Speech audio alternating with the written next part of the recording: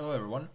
In this video I will be talking about my Buggy speedrun, which currently holds the world record in the category. I will be trying to beat a time of 26 minutes and 12 seconds, which was done by XenoxD. I'll be talking about my strategies and specific things that I tried doing in a race. And most of it is really not that revolutionary, but I'm trying to get people interested in improving my ideas from this run. So I will try to share some of my wisdom.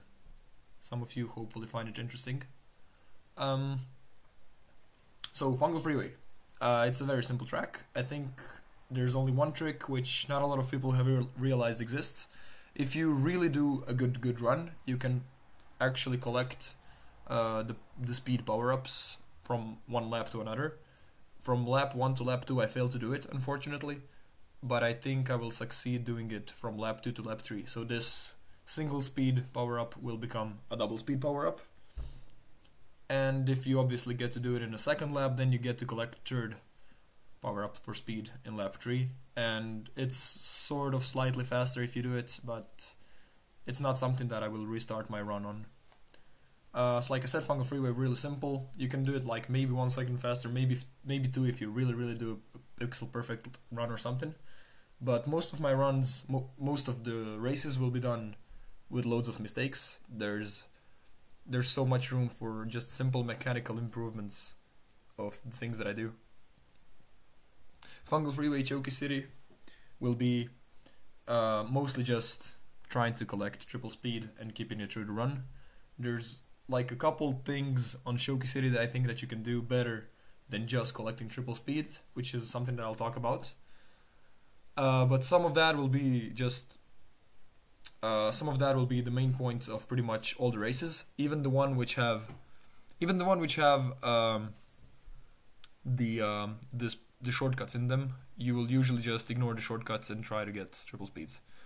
So here, one trick that you do in Choky City is you collect this yellow. If you don't, that doesn't matter, but you don't need the first power up. You just try get a good turn there, because this triple speed will last throughout the lap. So you collect this red and it just keeps going. I think I will do the same thing now. You go yellow, red, collect this yellow, but you ignore the red. You just try to get a good turn, because the triple speed will continue. Sometimes it gets tricky if you do a really good run, like I did so far in this race. Where at the start of the second lap, the start of the third lap, you will start to pass over the other buggies, and sometimes they'll bump you over the colors that you're trying to collect. But I was lucky here, and it didn't happen. This is like usually a point at which I will always consider restarting. It's a thing that I do. Like if I don't enter Muddy Slipway by 3 minutes and 5 seconds, I restart. That's sort of a threshold. And usually I just do the first 3 races, and if I'm not happy I just restart, but I will be happy and I'll just keep going. When I started attempting to speedrun this game, I thought that Muddy Slipway was a very important point, because it has a very apparent shortcut that you can do with the invisibility, but in a way it's really useless. In this specific run I will not collect it, not even once, and generally I've realized that it's best if you don't collect it at all. It's actually just better if you collect triple speed throughout the map. So I'm supposed to get that yellow and then this red to continue the triple speed, but I failed to do it. And at this point what goes through my head is, if I accidentally collect the blue and the yellow, I will go for the invisibility, but if I don't, I just keep going for yellow-red. Because it takes a lot of time and care to specifically collect the invisibility, and I just don't think it's worth it. But other than that, coincidentally, this Muddy Slipway is going to be filled with mistakes. The third lap is going to be horrible, as you'll see. That's already a mistake. Yeah. One thing that actually I noticed on this race about the entire game is that getting the Angry Face power-up, green and orange, really helps you around with driving along bumpy roads, especially when you have triple speed. I think it just magically gives you more weight or something, and then you just stick to the floor much better, and it's easier to drive. So I messed up already one speed Now I'm gonna mess up the second one, and that loses about, I think, 3 or 4 seconds on this race. But yeah, Mighty Slipway, just, I think the best way to go through this race is like something that I've tested through many runs. It's just best to ignore the invisibility.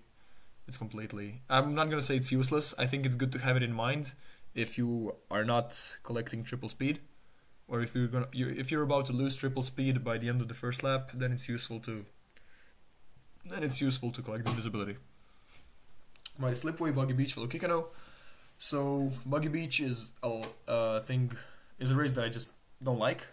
It's just bumpy and it's too fast because you're supposed to have triple speed all the time, and it's just boring. It's just driving around in a circle. And when you take a look at a map like Velokikano, which is also just mostly about collecting triple speed and driving around, it's just much more fun.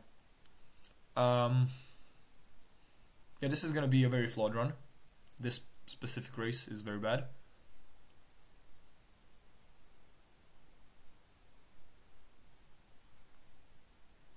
So some of you may have noticed or may not have, but on the speedrun layout on the right, the order in which I will be doing the tracks is going to vary, and it's not going to be the same as everyone else. You can do that. You can just change the order of the of the tracks. And for example, I will do the tracks from stage 1 and 2, and then stage 4, and then stage 3 for last. I've realized that in that way you actually save about 10 seconds just on the time that you spend in the hole driving from one track to another. I will talk a bit more about that when the time comes when the skip actually happens, which will be after Velokikano. So yeah, Buggy Beach, I've lost the speed once, which immediately just makes the run bad.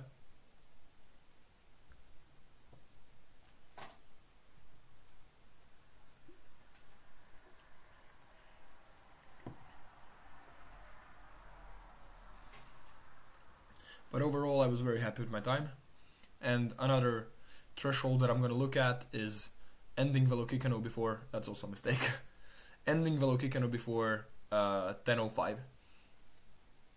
And I think I'm going to be very clear of that in this run.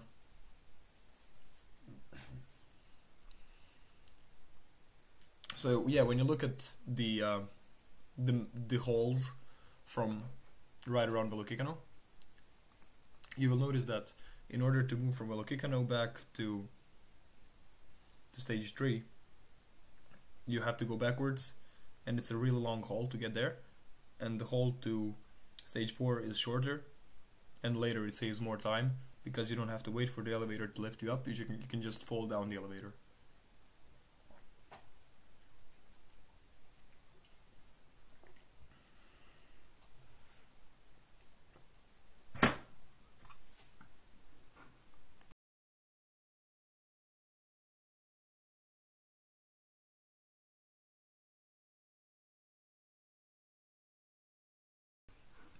So the reason why I like Velokikano a lot, or like why I like it more than Buggy Beach, is because even though the tactic is the same, you just try and collect speeds, and you try and maintain triple speed throughout the map, which I tragically fail at doing. It's just segmented in a way that makes it really fun. You have this tunnel at first, which is fun, and then you have this bridge, which is also really fun. You have the volcano, which is really fun, and like this last part, which is just you going straight, is sort of not fun, but all around I think this is a pretty cool race, and I think it gets really interesting in Challenge 2, which actually can be said about Buggy Beach as well. In Challenge 1 it's awfully boring, but in Challenge 2, where you get more colors, it actually is a very challenging track. I think I failed this red again. Yeah, that was tragical. And now you lose triple speed again.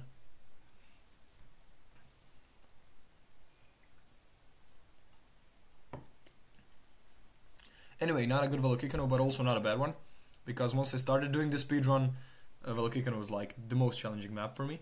It was the map the race where I lost the most time on average. Okay, so going back to what I said before about track order. Now I will go from Belukikino to Catacombs, which is gonna be a real long path actually, but it's gonna save me time eventually. And it's just all around much shorter. Not much, but noticeably so. So now instead of going backwards, you just go on. You just continue going down the path, which will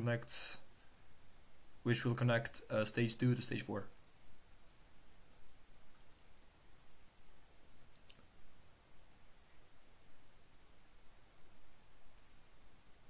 That was bad. That was really bad. Okay, Catacombs is generally my favorite map, and when I started doing the speedrun, it became even more so my favorite map. And I'm gonna try and explain why a bit more in detail. So here I do a mistake. I'm supposed to collect this yellow to the right, but I don't, and then I get speed here, which allows you to get triple speed in the first lap, and I forgot about it when I was doing the speedrun. So that's a mistake already. Now I'll collect double speed, and this is a really complicated map, and the point is, in every single lap you're gonna try to do something very different. So you collect that orange, it actually matters, and by the end of this lap you're trying to get flying in order to get the rainbow, in order to unlock the shortcut. But a very interesting thing that I noticed is you don't need the shortcut for the shortcut. You need the shortcut because it allows you to get triple speed, and then you want to maintain the triple speed throughout lap 3. So now I will do the shortcuts, but I will only do it in order to get a single speed power up, which comes at a later time than this. So if I go yellow-red now, I don't get to maintain it. I lose the buff before I get to collect the next one. But when doing this one, you can actually collect the second speed, which allows you to collect the third speed, and then if you drive well, which I don't do in this run unfortunately, but if you do perform it really well, you can actually get triple speed and just maintain it throughout the rest of the map. So here I get double speed and then I get triple. And that's really useful.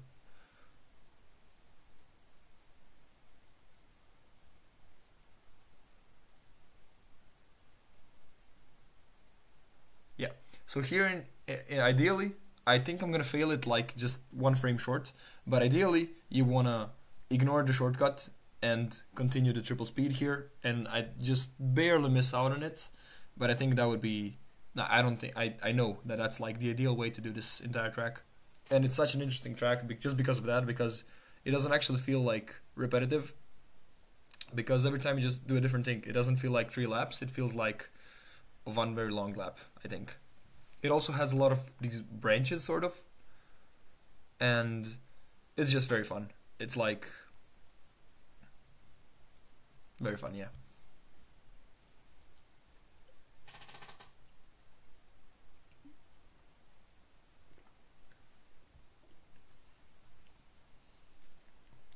Okay, now we're getting to Boogie Nights. Not very interesting. There's like one trick that I like to point out is really necessary. So, in this entire run, we don't obviously pause the time ever. My time always runs, even through the loading screens, even if other boogies get red, blue, yellow and collect the stopwatch to stop me. We never pause the time. And Boogie Nights is a map which is very very much filled with that buff. So red, blue, yellow is really like you get hit by that a lot in this race. And since it's such a short race, sometimes, like a lot of times, what happened to me is that exactly at the point where I'm trying to cross the end, just the end mark, I get stopped for 2 seconds. And that's why I've realized that every second counts. So this is the only race in the entire game where you actually want to collect red, blue, yellow, because it actually matters. I think sometimes it just saves you 2 seconds.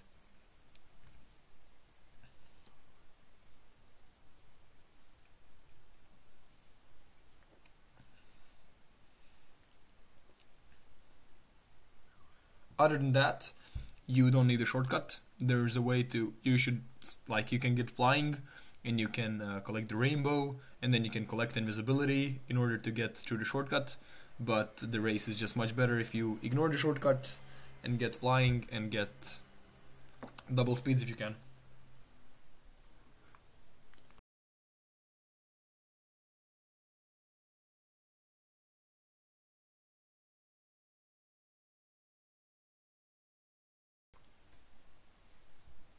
Frosty Park. So Frosty Park is the race that I last worked on before attempting the speedrun. So I was just doing some last tune-ups, trying to figure out which is going to be my plan for each race. And Frosty is the last map that I made a change to, and then I said that I'm ready, like I can do this. So I find this track interesting because it's so uninteresting. So the color scheme is just horrible. There's nothing fun that you can do in here, and you can like collect flying, but it's actually not that useful. And at the very beginning of the map, you can collect the tire thing, which is purple, red, and green, but it's just not useful. It just makes you slower. So you just collect yellow, red, and complete the map. So I think the best way to actually drive this is to actually... Okay, I'm gonna make a really big mistake here, by the way. Doesn't matter. So the best way to drive this is probably, like, if you could do it perfectly, you probably want to collect just the speed, and then don't go through this portal, but rather try to drive perfectly through the very bumpy road. But it's very hard to drive perfectly through the bumpy road, and then once I have a good run, I will mostly just try to finish that good run in a consistent way. So this is the consistent way that I do it. I just ignore the bumpy parts and I go through the portal, and it's usually, I'm not sure if it's faster, but like it's consistently similar, and I think it's easier to attempt to just like to perform. I lose a lot of time on it though because I failed, but I think this was, other than that, pretty straightforward. Up and Down. So Up and Down is, I think, Up and Down might be the map which most utilizes its shortcut. It's actually, without doing the shortcut, it's completely unplayable and much slower. So what you want to do is collect invisibility. On the first lap, you get triple speed, and then you could maintain the triple speed through the rest of the race. And that's what I'll do. I think... no, I will at some point later on lose the triple speed due to a mistake, but other than that, this was really well driven Up and Down, I think. So yeah, very simply collect invisibility, get triple speed in this shortcut, and then try maintaining it to the end.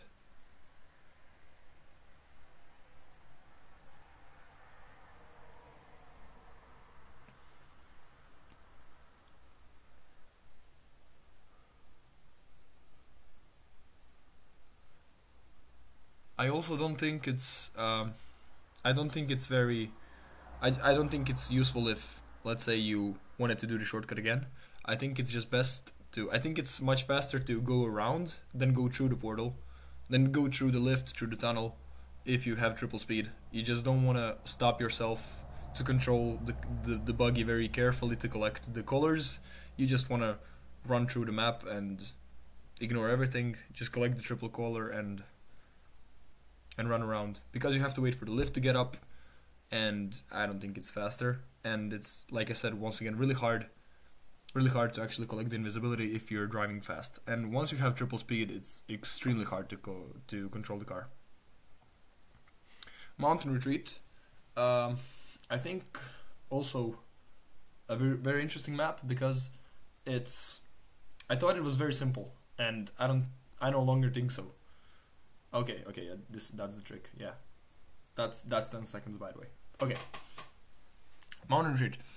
I thought it was very simple, and I thought there's like only a couple things that you can do in it, but it actually, I think, shows a really interesting concept that I realized only when attempting this speedrun, even though I've been a fan of this game and I've played it for probably about hundreds of hours since I was a kid. But I've just recently realized how important it is to collect triple color at the exact same time. So I will go. There's a way where you can have triple speed before this point, but it's actually not good, because if you collect this triple speed at that point, you can actually maintain it throughout the map. And once again, that's the entire story. You just want to collect the triple speed to collect it, to keep it going throughout the map. So like, so you're gonna see, now I'm gonna fail. Now I'm gonna lose the speed, I think. And then what's gonna happen? I'm going to, okay, that's really trippy. Yeah, I'm gonna lose the triple speed, and now look at this. So now something you can do is you get this yellow, that's fine. You get this red, and now I'm gonna change the strategy, because now I need a triple speed, but now this is not as good as before, because now once I get to the point where I collect the next speed, this one will run out. So you actually wanna have double speed, collect triple later, so that it lasts even later, which will allow it to. You see here, I would never be in time to collect that, so I just don't even go for it. Anyway, this is like, I think this is a very interesting map actually, and there's so many things that you can collect. You can get flying, you can get tires, you can get. There's also like the shortcut thing, which enables everyone to get triple speed whenever they want. But like I said, it's actually perfect when you don't do this. It's actually, you're just better off without doing that and collecting triple speed at this point. And you can't do triple speed at that point unless you do it like I did in the first lap.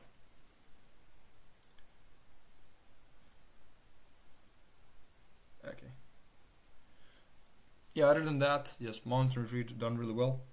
I think, what's the time? Like 6-7 seconds? How much did I? 5 seconds. Okay. Minus 4.4. Really good.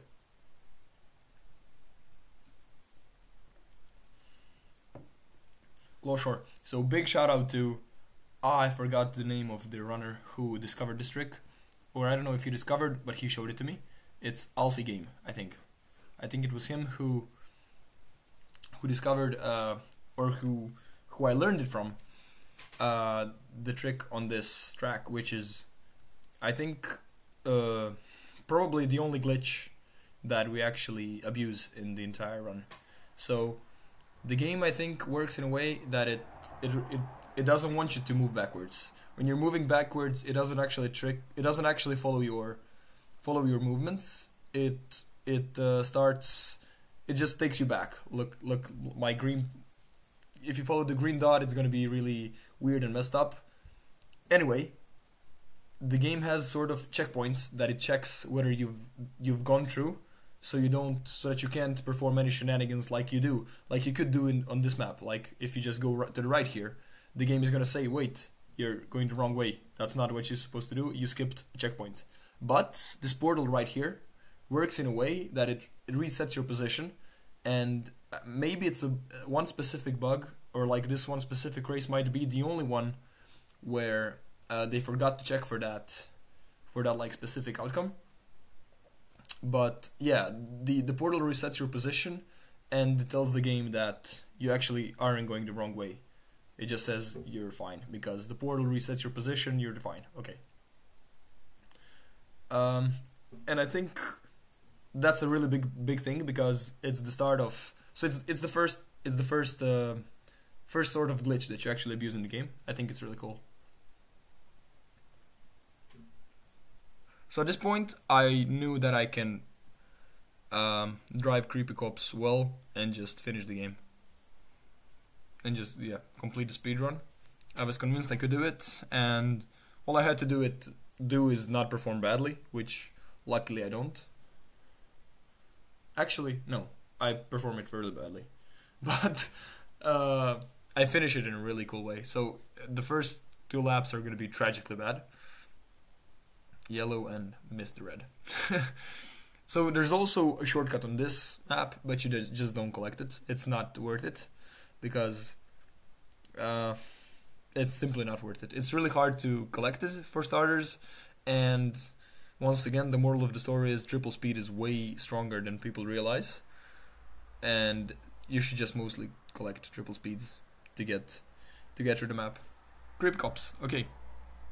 So it's I'm mostly gonna fail here. But that's gonna be it. I think from this point on, I drive okay. So maybe here, yeah, I think I'm gonna collect triple speed here successfully, and then the rest of the map is sort of okay. But yeah, thank you for watching, and if you have any questions, I would actually love to hear them, or like any comments will be appreciated. I really like this game, and I really like doing the speedrun. It made me love the game even more. And I think I'm gonna try after a while, once I take a break from this. I might just come back and try doing challenge 2, because I think that's gonna be more fun. It's gonna be much more variety. It's just simply might encourage more different strategies to complete one particular track. And I think there's just so much more room to explore on challenge 2 than on challenge 1. But yeah, that's it. So I will just, here's the finish time, and that's it. 5 seconds better than the previous record. Goodbye.